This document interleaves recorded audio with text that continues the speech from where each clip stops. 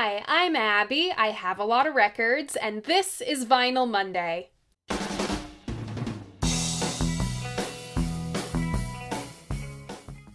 So welcome back, or welcome if this is your first time here.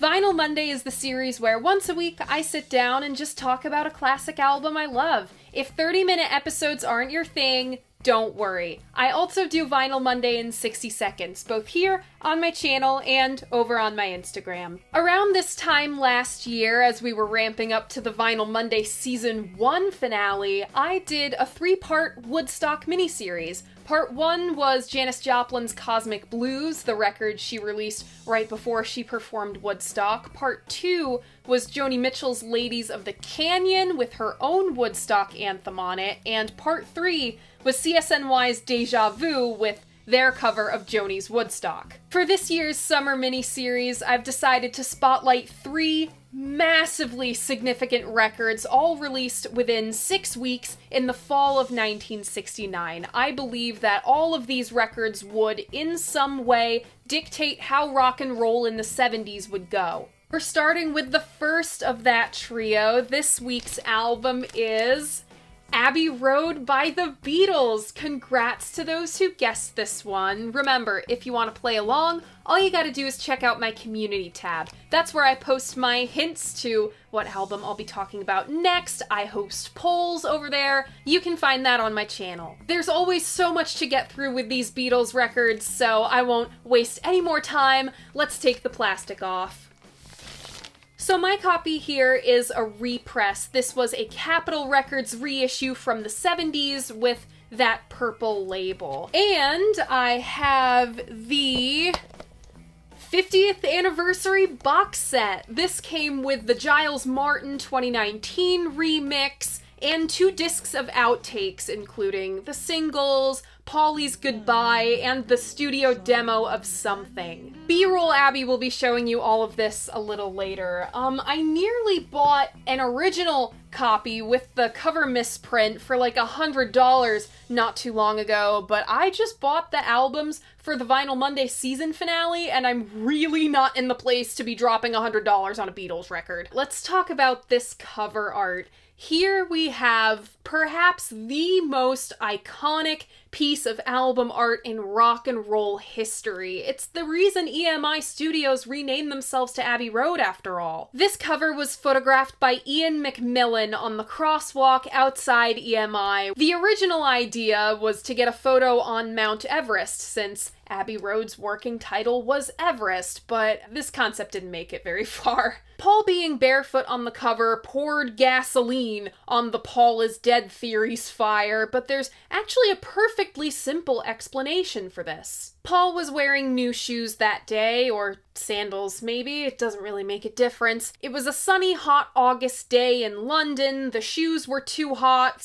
/ giving Paul blisters, so he just took them off, and barefoot Paul made the winning shot. Now I may be alone in this camp, but I love the back cover shot. It's so good, it could have been a front cover. The idea was to just have a photo of the Abbey Road sign, like I have on the back of my outtakes, but an accidental photo bomber in a blue dress became the most famous backside in rock and roll. This is actually the second time I'm talking about a famous blue dress on Vinyl Monday, and I have replicas of both of them. The identity of this photo bomber has never been confirmed. It's likely this woman, whoever she is, has no idea she was on one of the biggest records in the world. The crew thought the blue dress was such a nice tie-in to this blue that they went with the shot. On Abbey Road, we of course have the Beatles, Paul McCartney on vocals, bass, guitars, piano,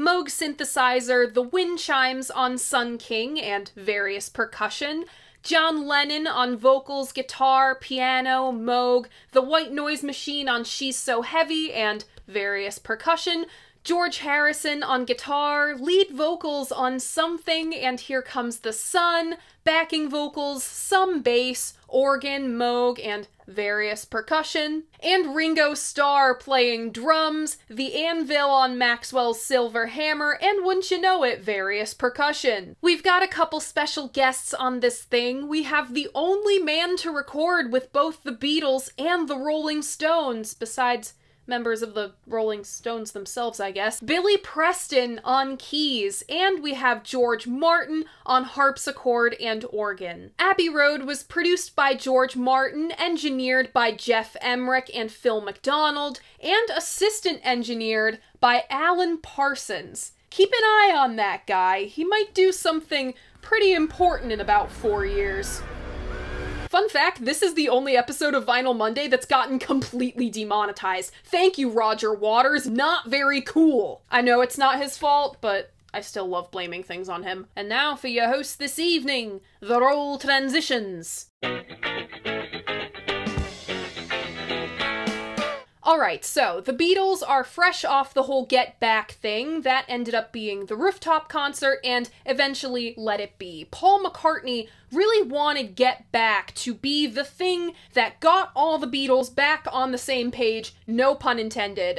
It ended up doing the exact opposite. Of the four of them, John is most engrossed in outside pursuits, namely his relationship with one Yoko Ono. They've gone all into activism and art making together. By the end of the Get Back ordeal, John has stepped back from his role as de facto leader of the Beatles. The new leader was Paul, who tried his very best to hold the band together through the Get Back debacle. No one believed in the Beatles more than him. He's donning a couple new hats in life, husband and father. Paul marries American photographer Linda Eastman, now Linda McCartney, in the spring. They have their first child together on the way, and he adopts Linda's daughter from a previous marriage. Meanwhile, George is casting out his gaze a little farther. He's ventured out on his own for a few solo projects, namely the Wonderwall soundtrack 3 months earlier. He's getting closer and closer with his favorite collaborator and bestie, Eric Clapton. There's no way that's gonna produce the first ever #1 triple album or backfire spectacularly in his personal life. And Ringo is, you know, just being Ringo. After Get Back wraps, Paul goes to longtime producer and confidant George Martin, asking him to get the group back together to make a record like we used to do it. Martin agrees on one condition. He has full control over production. No Beatles sitting in the booth with him, no spouses suggesting more primal screaming, and definitely no producers like, I don't know, Phil Spector weaseling their way into the project months after the fact. Surely that won't happen to Get Back. John is a little disgruntled with the no primal screaming rule, but otherwise, the guys are on board. They're all on board because they kind of know this is going to be the last time. That album, with the working title of Everest, named after the brand of cigs Jeff Emmerich smoked, was recorded from February to August of '69, with most of the work being done at EMI Studios. Work begins pretty immediately after Get Back, just a 3 weeks break. However, sessions halt almost immediately because Ringo is doing another film or something. Work is paused until April. Paul and John both use this break to marry their ladies. Georgie writes Here Comes the Sun at Eric Clapton's home, Hurtwood Edge. Specifically, his inspiration came from the garden. Now, I don't mean to get so self-referential, but if you remember the Layla video, if you remember what went down in that garden, then you'll know this might have been the most important garden in rock and roll history. For now, George and his wife Pattie Boyd are doing okay. Okay enough that he writes her another song. The first song George wrote for Pattie was I Need You, back in the Help days when they were still dating. She partly inspired It's All Too Much during the Sgt. Pepper's sessions, then For You Blue during Get Back. One morning in their kitchen at Kin Fawn's, George plays Pattie a song he wrote. Something. I've been through this one like for about 6 months, attracts me like a pomegranate.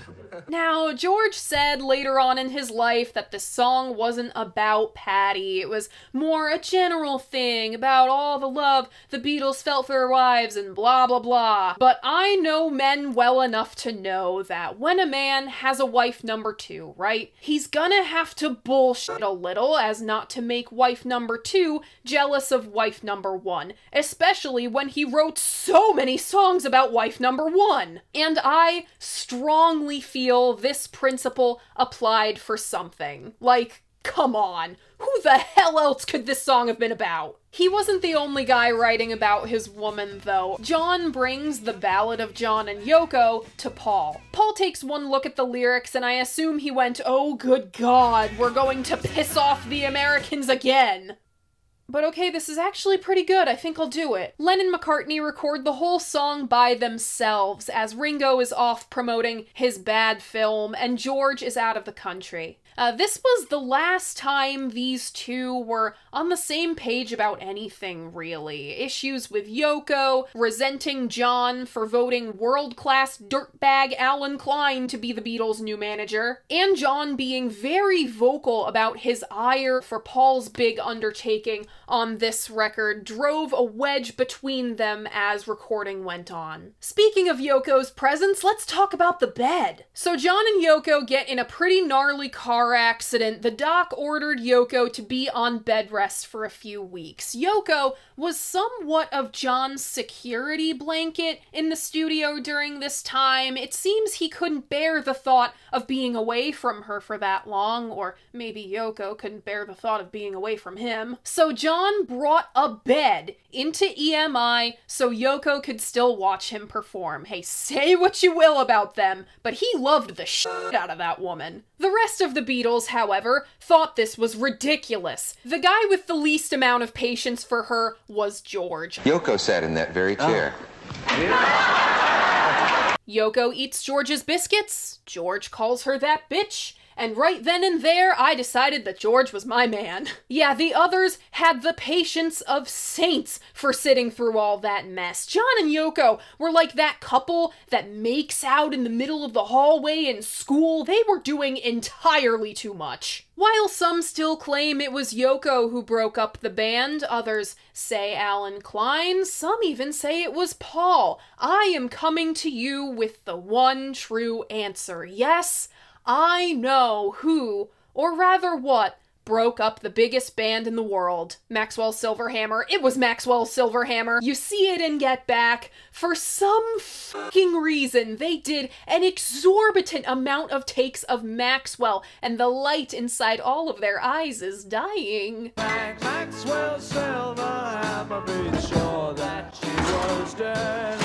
Quite a lot of the Abbey Road material had its roots in Get Back, including Paul's idea for a medley. He'd been cobbling together song fragments from as early as the India trip, like Polythene Pam and Mean Mr. Mustard, and he wants to do something with them. He gets George Martin in on the idea, and through time it becomes known as The Long One. You Never Give Me Your Money was recorded first, and the rest of the long one was built around it. Not unlike another Lennon track, Strawberry Fields Forever, I Want You, She's So Heavy is another Frankenstein's monster of 2 takes. One of them just happens to have some shouting in the background, likely from one of the guys out of frustration of messing up. For a long time, it was thought to be someone in the booth shouting at John for screaming, but like, come on, it's 1969, nobody's scolding a Beatle. 3 takes from that first day in February were all spliced together. They're mixed down onto 1 tape in April. Then you have your overdubs, including Billy Preston on keys, and those got mixed down again. That's why the front half of the song sounds so different from the back half. I'm talking about the guitar tone here. It's because that back half is 2nd gen tape, while the rest is 3rd. Because was the last track recorded for the album, and it was hell to do. All of those vocal parts are so densely stacked on top of each other that if one person messes up, then the whole thing just falls apart. it all fell apart many times. So what is the last Beatles song? It depends on what technicalities you consider. If you're going for the last song on any Beatles album, that would be Get Back on Let It Be. But if you're going by the last released Beatles recording, as of very recently, that would not be Free as a Bird or any of the anthology stuff. Apparently, there's a new song coming. But I consider the last Beatles song to be the last track completed as a group. That would be She's So Heavy. The last session was on August 8th or 11th. The 11th could have just been the final mix, though. August 20th was the last time all these guys worked on something together. That would be the final mix and agreeing upon the final track listing of Abbey Road. John was in the studio with George when he added the noise machine at the end of She's So Heavy. John also told Jeff Emmerich exactly where to cut the tape, giving She's So Heavy and Side 1 that abrupt end. That final track listing of Abbey Road goes as follows. Opening up Side 1, we have Come Together, followed by Something. Then Maxwell's Silver Hammer. Next, Oh Darling, followed by Octopus's Garden, and Side 1 closes with I Want You, She's So Heavy.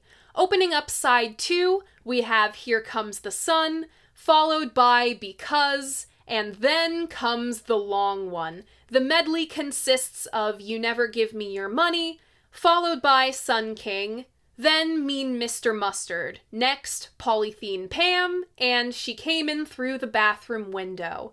Next, Golden Slumbers, and Carry That Weight, and the album closes with The End. So this album's hidden track, Her Majesty, was written during the Get Back sessions. It was originally supposed to be placed between Mean Mr. Mustard and Polythene Pam. It was cut off because it threw off the pacing and the key change from Her Majesty to Pam would be really jarring. Paul told John Kurlander to trash Her Majesty, but EMI told John not to. So he puts a good chunk of tape in between The End and Her Majesty to kind of say, hey, this is where the end is. This fragment is only here because it has to be. Don't put it on the acetate. Somewhere along the way, the note not to include Her Majesty was lost. The song makes it onto the acetate at the very end, and somehow nobody caught this. But now that I think of it, I'm not surprised, because August and September of 1969 were very chaotic times to be around the Beatles. So when Abbey Road was released on September 26th, 1969,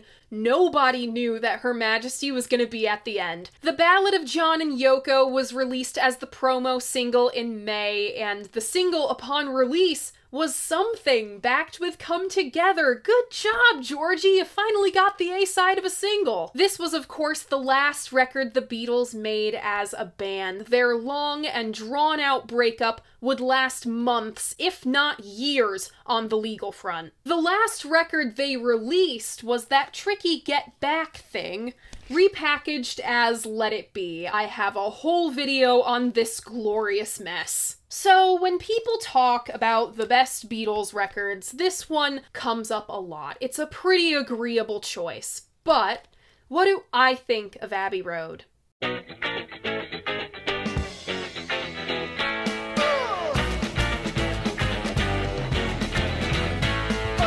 So going in, as is well established on my channel, late-stage Beatles are my favorite Beatles. I didn't realize it until I made my own little film with Because, and I wasn't sure of it until I got to listening to this one for this video in late July. Abbey Road carries the atmosphere of late summer. The sound is hazy, a little woozy. You get that right out of the gate with Come Together. This album also has a certain looseness shared between Oh Darling, Polythene Pam, and Bathroom Window. When you consider all the Beatles had pretty much accepted that Abbey Road was going to be the last go-around, this looseness makes sense. It translates into a certain carefree atmosphere, no doubt from the Beatles feeling free to do whatever they want after this. Their scope was getting farther and farther as they were gearing up to be their own solo guys now. I wish Billy Preston had entered the Beatles fold earlier. You see it in Get Back, and you hear it on his contributions to this record. They gelled so well together.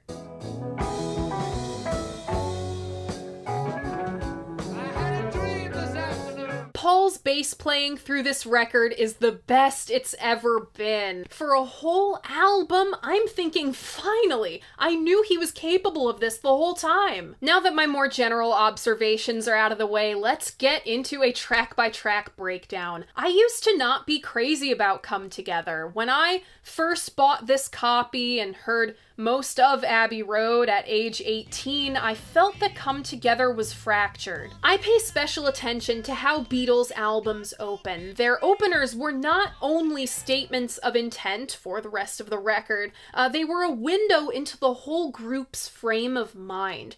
Come Together isn't like the long one where it's more than the sum of its parts. Come Together is exactly the sum of its parts. Paul is the MVP of this one. He just casually whips out one of the greatest bass lines of all time for what is lyrically I Am the Walrus 2.0. Paul is pinned as the self-referential Beatle, but John's written 2 songs now that throw it back to other Beatles moments. Glass Onion, and this. For lack of a better term, Come Together is just so cool. It's a cool and different way to slide into a Beatles album, and I can picture John just giggling to himself while writing this word salad of a song. Then you have Something, one of the greatest love songs ever written. What makes a great love song to me is the element of uncertainty. Think of God Only Knows by the Beach Boys. It opens with the line, I may not always love you. Something is about the uncertainty of love. You're asking me, will my love grow? I don't know. Stick around, it may show. The waters of young love may be choppy. Remember, all of these guys are in their 20s and some of them got married pretty young. There's still that something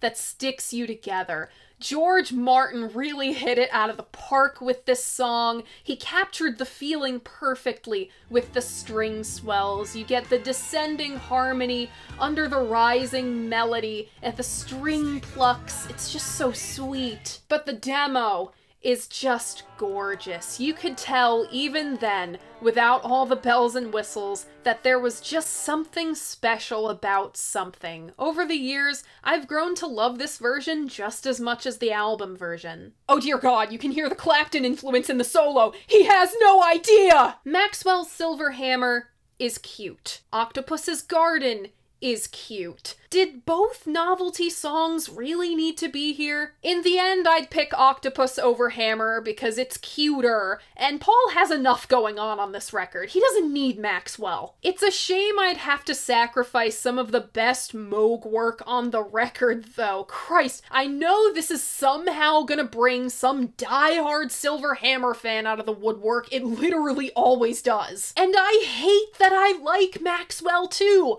I know every word.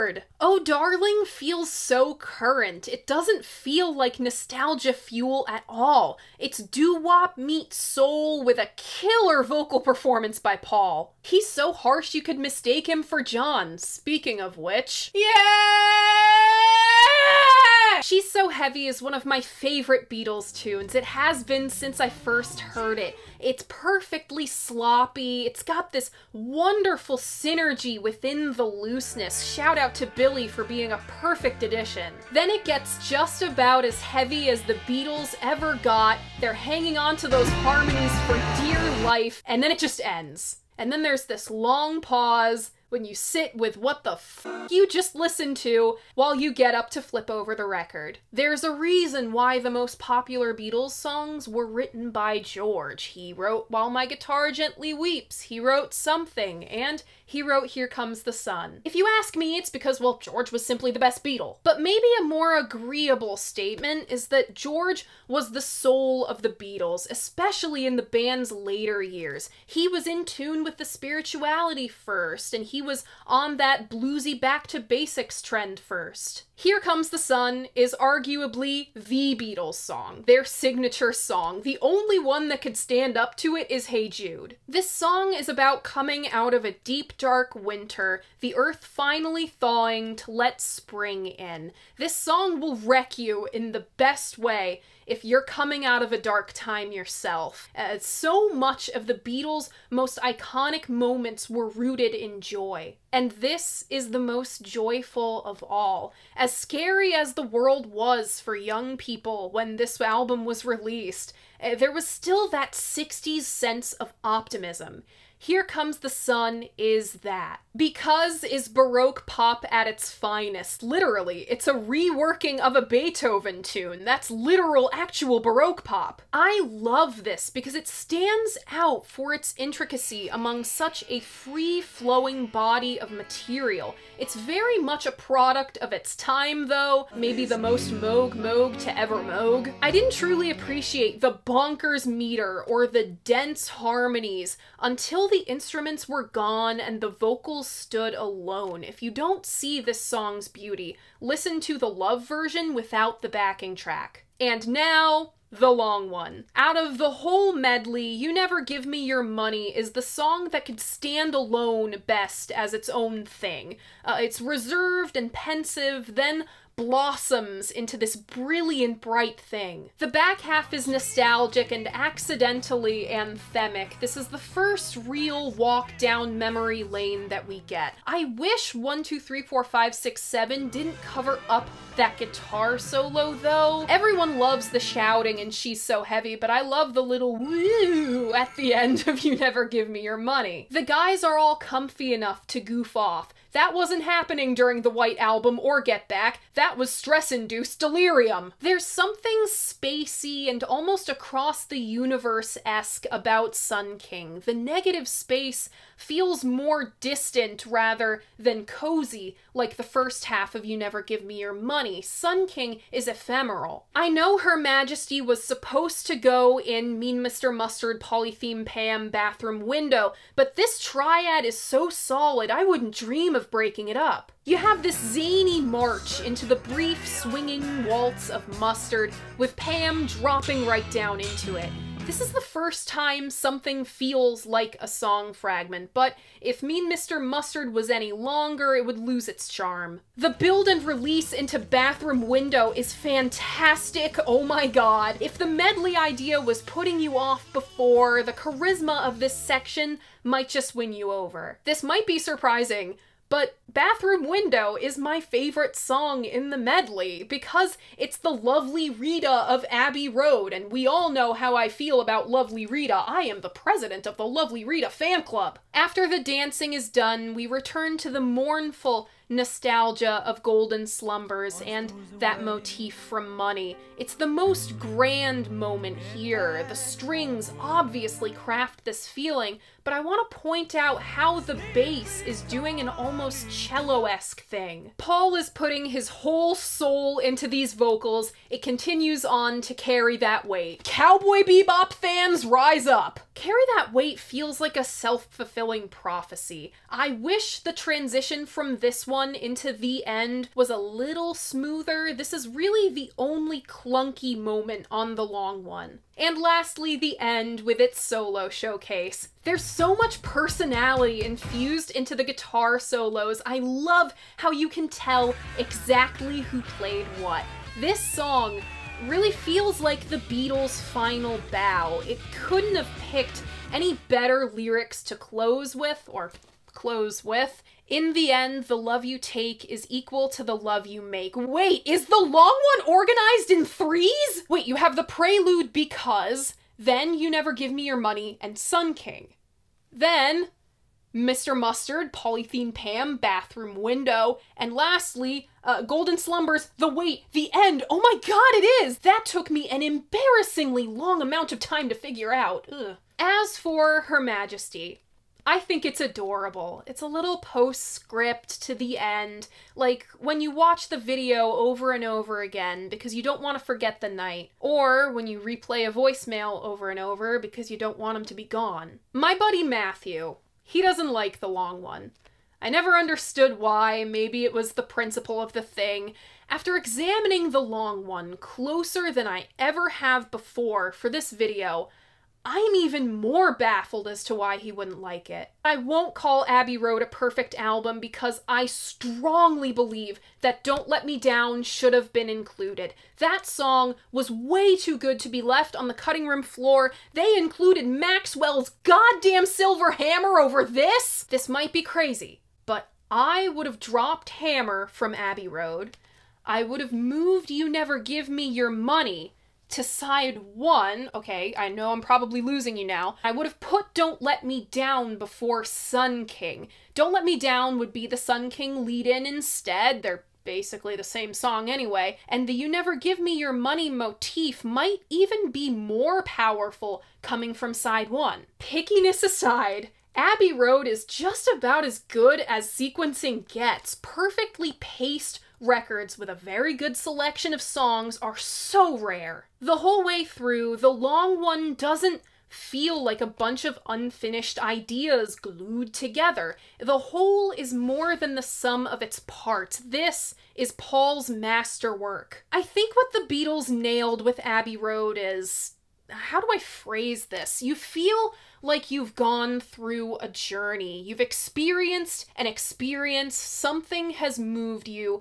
You're in a different spot then than where you are now. To me, this album was each Beatle finalizing the growth into their own individual person. Each had their own wants, their own needs, their own lives to live. Abbey Road is a walk down memory lane, one last lap around your hometown before you and your childhood friends move away. This album, it feels like their parting gift to each other, and on a greater stage, this was a statement of finality from the biggest band of the 60s. Though there was technically one more album after this, Abbey Road was meant to be the swan song.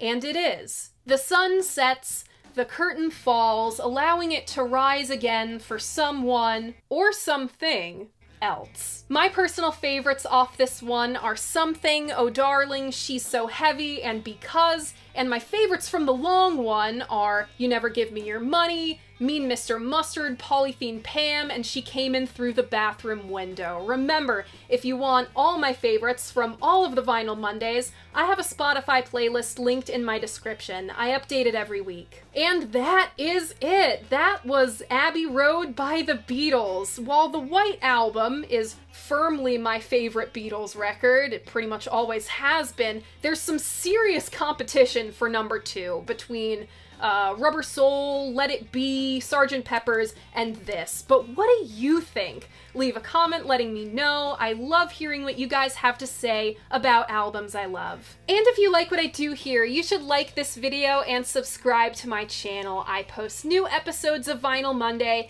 every Monday morning at 11. Thank you so much for watching, and I'll see you guys next week. Bye!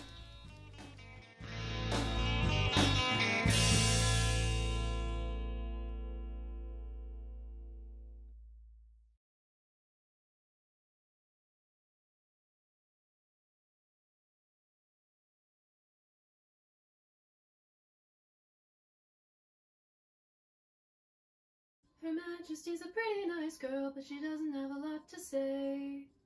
Her Majesty's a pretty nice girl, but she changes from day to day. I wanna tell her that I love her a lot, but I gotta get a belly full of wine. Her Majesty's a pretty nice girl, someday I'm gonna make her mine, oh yeah. Someday I'm gonna make her mine, do do.